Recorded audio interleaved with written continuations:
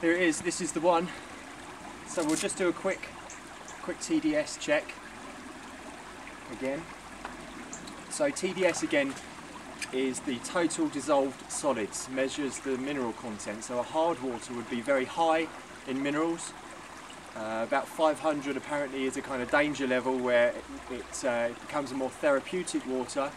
If you're going to be using your water daily, the lower the TDS the better. So for example, distilled water would be 0, and anything above 0 is good. So that's reading at about 225 now, which is unusually high actually. When when we come here, when it hasn't been raining as much and there's not as much melting snow, then it usually reads about 165, which is great.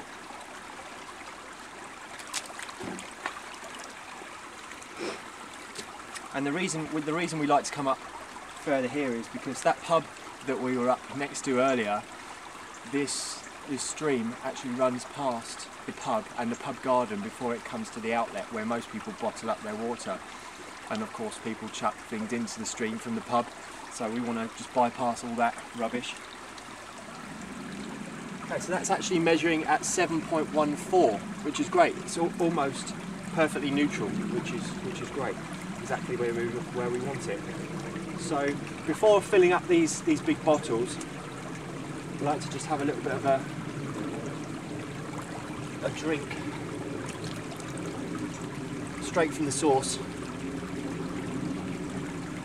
While this water is in really good condition and we haven't transported it anywhere or put it into any kind of containers, any plastic containers at least. And you can just... Are you going to come in? I don't know if you can see that on the camera, but that's amazing. I mean, it is. It just looks so divine. pure.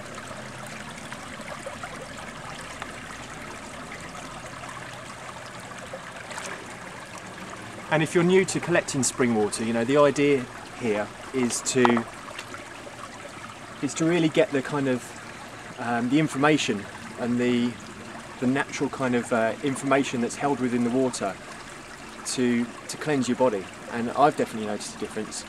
You've noticed a difference as well, haven't you? A huge difference. Mineralisation wise, I mean, if I had to choose between any superfoods, I'd definitely choose spring water first. If I didn't have the money to buy superfoods, I'd find a spring source somewhere and do that to make sure I was getting my minerals. Exactly. And not only, I mean, it's free, Yeah, it's totally free and it's so powerful. And you might be close to a spring. I mean, if you go to findaspring.com, in the US there's more than in the UK. We're in the UK at the moment. But if you know of a spring, then go on to findaspring.com and submit it, and they'll put it up so everyone can benefit from it. If there isn't a spring on findaspring.com near you, then just ask around. If you ask, especially I've never done it, but I've heard of people having success of asking older people in their community if they know of any springs, and you'll be surprised. They're definitely out there. Just because they're not on a website doesn't mean that you haven't got one near you. So do a little bit of research and you'll be rewarded.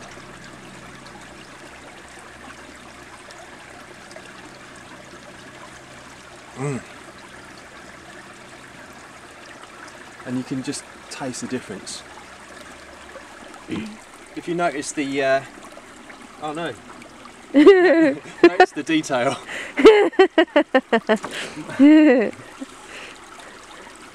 It's so important to have correct clothing.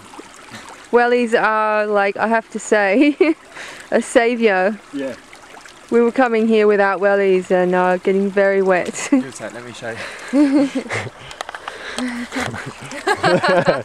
You're not getting away with this. I got these in the kids sections of Marks and Spencer's. And what was the choice? Those or Hello Kitty. Pink. I'm not a pink girl. Pink Hello Kitty. I can't imagine why you didn't go for those. No. So I had to do these, and I was actually putting these on, and people were walking past, just looking at me like, "What is she doing?" Oh, you were trying them on? I was in the kids section trying them on, yeah, because I've got tiny feet. So. Nice. So all we've done here basically is just carved out a small kind of basin to put the bottle in, and then just fill up these large.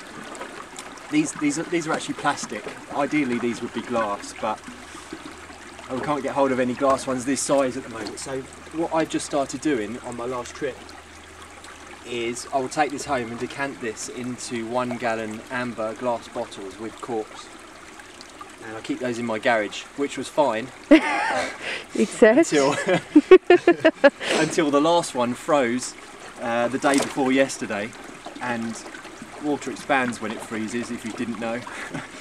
And it smashed the bottle. Damn. And I ran out of spring water. That's awful. It really was. No one really understands how tragic that is. That's the thing, when I first started collecting spring water, I just kind of did it because it was a bit of fun and just wanted to see what it was all about, really.